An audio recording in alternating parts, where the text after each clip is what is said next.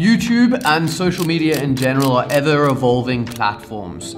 They're continuously changing. Things that you used to do don't work anymore. Things that used to be awesome are kind of just annoying. So let's look at a few outdated filming and YouTube tips that you guys should leave behind.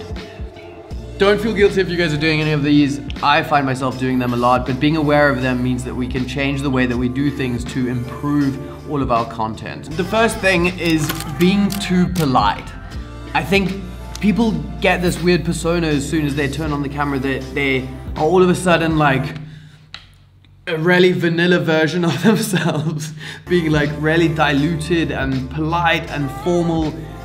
This is not a job interview, and personally I find the people I connect with most are the people that are really laid back and casual. They're talking to the camera or talking to you how they would be talking to their friends. They're just chilling. I'm just hanging out, we're talking about stuff, I'm explaining things.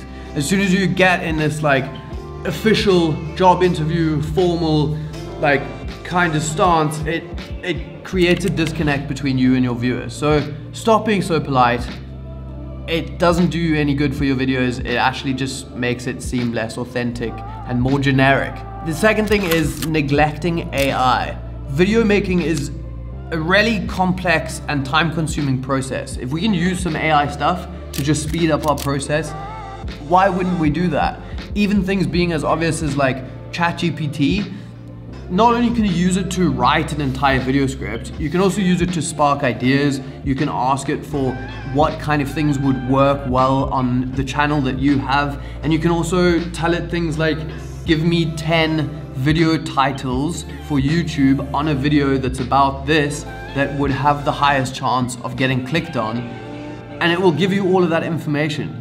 You can still build on those ideas or get ideas and creativity sparked from whatever something like that is going to tell you. There's also other countless platforms, editing stuff that will cut your videos really quickly. There's so much AI going around that it would be silly not to introduce it into your workflow, at least somehow. Going from here forward, AI stuff is gonna just get better and better and better and be more and more useful for people like us. Let's ditch clickbait thumbnails and titles. Although this might get you views in the short term, it doesn't do anything to build trust or real relationships with an audience that you're trying to build. It's not a long-term solution. Not to mention clickbait fatigue, which is basically people getting bombarded with so much clickbaity stuff that they're just not really interested in anything like that.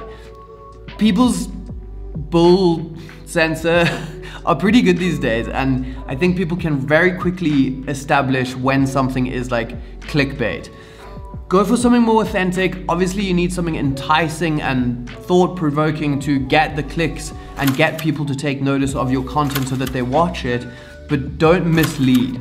So don't get me wrong, captivating thumbnails and titles are essential, but not without delivering what you promised on. So it's fine to have something captivating, but make sure you deliver on what you promised in that thumbnail and title. Something I like to do is have my thumbnail and title be something intriguing or something that I'm gonna tease, and right in the beginning of that video I'll confirm that I'm gonna reveal those things in that video. And not only that, I'm also gonna try and over deliver on what I promised in that thumbnail and title, offering even more value later on in that video, whether it's extra tips, bonus things that I didn't even make clear that I was gonna cover, just some sort of value that's gonna over deliver on the promise you made by creating that thumbnail and title.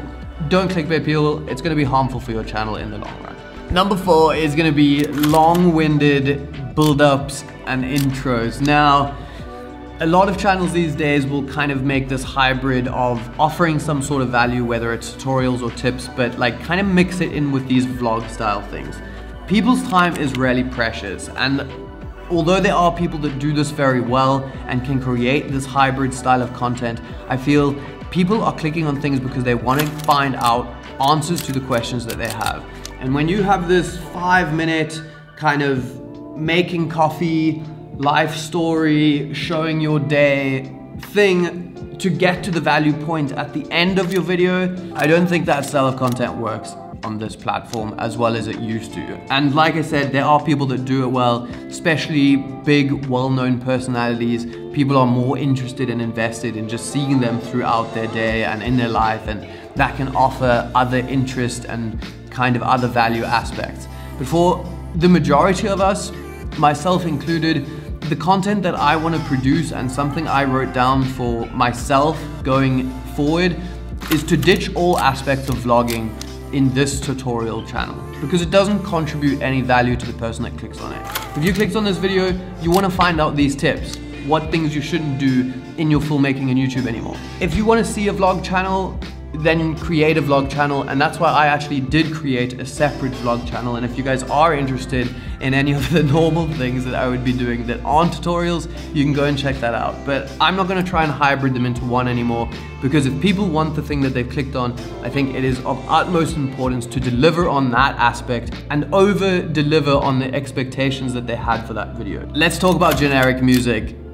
Let's retire that. The elevator style music and bad non-copyright stuff that people are putting into their YouTube videos is awful, and it detracts from all of the hard work you've put into capturing your amazing footage. Audio, which was kind enough to sponsor a portion of this video, offers something called Link Match AI, which basically you can take your favorite music you're listening to on Spotify, or whether it's you seeing a video that you really like that has a certain musical element in the background, you can take the link from those things and paste it into the audio platform, and it will go through its entire audio library, which is massive, and find tracks that match the vibe and everything from that song that you listen to.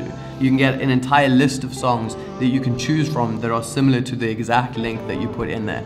Audio was awesome enough to give me a discount code of 70% off. 70, that's like majority of the price for your yearly plan. If you guys want to try that, you can use this code down here. Otherwise, it's going to be linked in the description. You not only get unlimited searches on Link Match AI, you also get access to their full library of music as well as sound effects. Go and check it out if you guys are creating any form of content that ever uses music and you don't want terrible elevator style music. Next, we have going viral and blowing up. I think there's a real trap of creators aiming for viral or blow up content. In my opinion, it's neither realistic to aim for this, there's just too many uncontrollable variables. It's much better to go for consistent, steady growth by creating high quality, focused content. That way, subscribers and viewers can enjoy the library of content you've already produced instead of wading through all of these failed attempts at going viral. Steady growth means you won't be overwhelmed by a sudden influx of often temporary viewers who have too much sway over your creative decisions before ultimately leaving. Focus on your core audience, build it up slowly over time. That's how you make a real community here on this platform. And one last thing that we should leave behind, and let's get a little cheesy here, but it's forgetting to have fun. Authenticity and passion are contagious, and if you enjoy what you're doing, it's more likely that your audience will too. Let your personality shine through and enjoy this whole process of being a YouTube filmmaker. Find ways of doing things that suit you and work. I recently created a video about how you should break all of these filmmaking rules. I'll link it up here. And I got so many comments on it of people saying, well, I decided to do things in my own way instead of the recommended way, and it made the entire process just so much easier for them. So figure out what works for you. Don't think that you have to do things exactly the way that everyone else does them. Find what works, enjoy the process, and just enjoy this filmmaking YouTube journey that all of us are on. I hope that you guys can take some of these tips with you going forward. I'm going to be focusing on them and focusing on leaving a lot of this stuff behind. Remember to check out audio in the top of the description for 70% off. Other than that, I'll see you guys in the next one. Have fun. Bye.